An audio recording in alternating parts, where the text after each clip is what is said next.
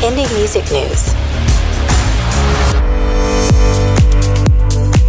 UK-based solo singer-songwriter and guitarist Darren Burtis released a new Christmas song over the holidays. He just followed it up by dropping a new single and video for We Left It Too Late. The track is streaming everywhere.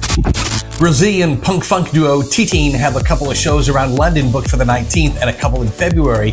The video for Spaced Out in Paradise, which is on their latest album, was shot in various locations around Greater London. It's streaming now. And finally, White Rabbit Object released their new 5-song EP, Whiskey Hotel Tango, at the end of November. They say it's the first in a trilogy of EPs. It's available on Bandcamp. For more indie music news, visit soundkarma.com.